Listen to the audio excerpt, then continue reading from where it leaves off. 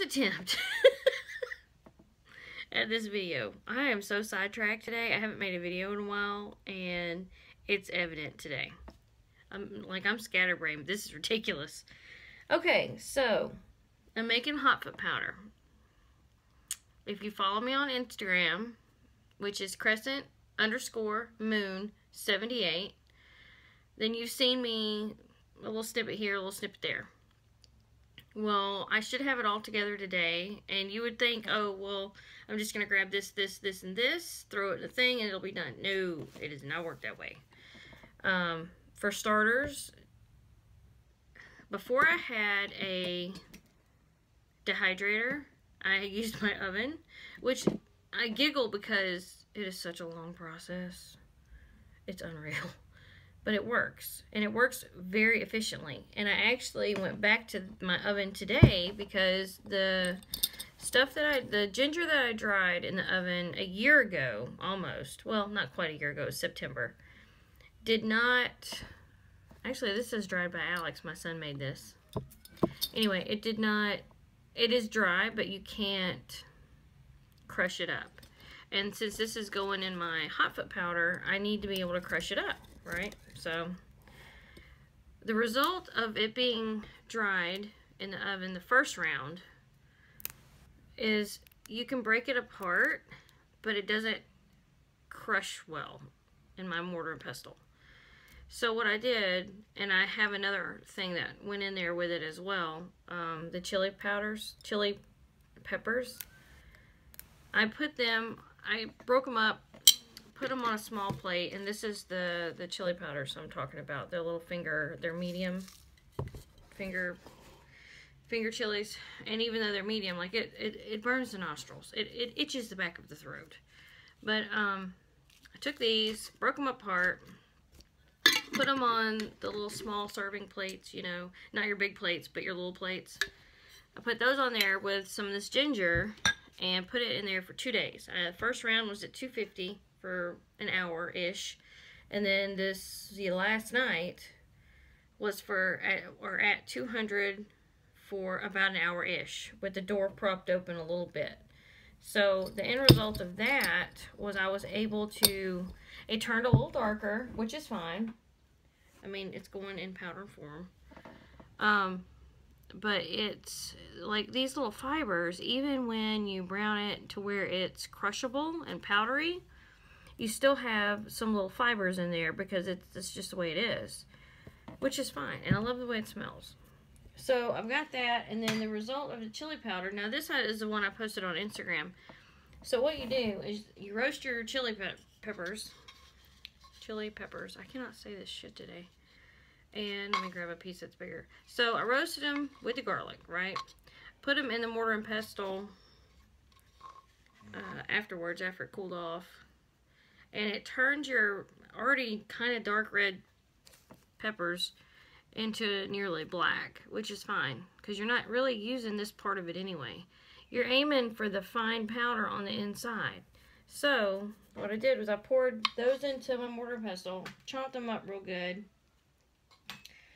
got my handy dandy little strainer doodad out, poured them in there, whacked it with a spoon, whacked it on the sides, and the result of that is this very fine peppery powder. So that's that. So I've got that going, and it gets up your nose really easy. Alright, so we've got the ginger, I've got the chilies, I also used red pepper flakes, and my black salt, which already has chili pepper, sea salt, charcoal, obviously, and black pepper in it. And then I have regular black pepper. Now this doesn't go in my kitchen, this is just for in here. So I've got all those going. Well, my little bottle is not very big, and this is already everything but I have not put the ginger in here yet. This is the only thing missing. But it's got sulfur, and the other ingredients. So, ginger, chili peppers, chili powder, a little bit of graveyard dirt, a little bit of brick dust, black pepper, black salt, and sulfur. I feel like I've mentioned sulfur like 3 times in a row. And that is my Hotfoot powder. I am not using this on anybody local. I'm not using this on anybody in particular. This is something that I need. And the reason why I stressed local is because, you know, a lot of times when you're doing stuff like this, it is for somebody that you can get in contact with and put it in their way so they can walk across it, right? Well, I am using it for that purpose, but I'm not using it for that purpose. Let's just leave it there, unless you truly want to know. And then I can give you, not exactly the details, but the what's of what I'm doing. Not the who's, the whys, or whatevers, but like how I am specifically going to use it, if you want to know. If not, that's cool too. But that being said, that is what I'm doing today. And that freaking took, like, the ginger is ridiculous, because that is mainly what took 2 rounds. The peppers, they dried out real quick because they were already dry. And the ginger was already dry too, but it's thicker. So, I spilled some stuff on my binder, which is the next video coming out. I was talking to Madam Nightshade, and I sent her a picture of what I was doing. And she was like, I've never seen that done before. And I think I have, but not like in a video. I think I've just like noticed it. I could be wrong. I don't watch a lot of YouTube witches, so I could be wrong. Or it might be the fact that I have it categorized differently, color coded. I don't know. Anyway, we're gonna do a video, and then we'll see. So that's next, and then me and Madam Nightshade are starting our Sunday series again. And, well, we're going to try this series. It's going to be, I'm trying to think of how to word it. We haven't come up with, like, a name yet, so, but science and magic. Like, the whys behind what we do. So, I think some of you will find that interesting. I hope you do. We are doing our research, which is why it takes so long to get, you know, to get the video put out, but I think it's interesting. She thinks it's interesting, and I mean, there are a lot of us in our community that are, I don't know the word for it, the phrase, like, not show me to me, prove it to me people, but like, they want to back up with scientific fact that this is why we're drawn to use this. This is why this has been used for this purpose for so long. Or the fact that somebody took something that we've been using and like broke it down. Hey, you know, there's a reason why we use this, this, and this, because it works like this, this, and this, you know.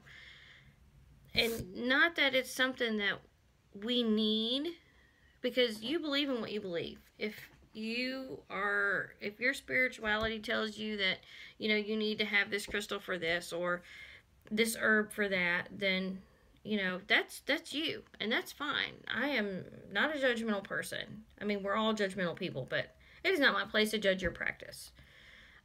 What you have faith in is your deal, just like what I have faith in is mine. But to break some stuff down that are kind of common uses, I think is very interesting.